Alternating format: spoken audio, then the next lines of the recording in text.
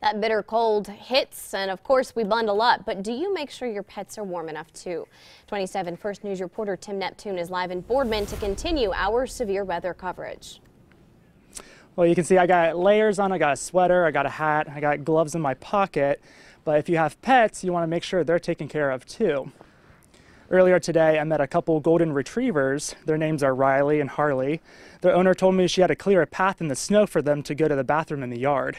She also doesn't let them out for too long because it's so cold today.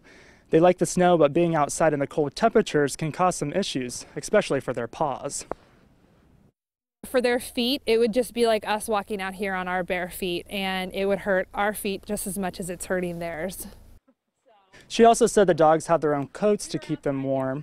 So make sure you don't let your dogs out for too long, and especially if they have short hair, make sure they have coats on too. In Boardman, Tim Neptune, WKBN 27 First News.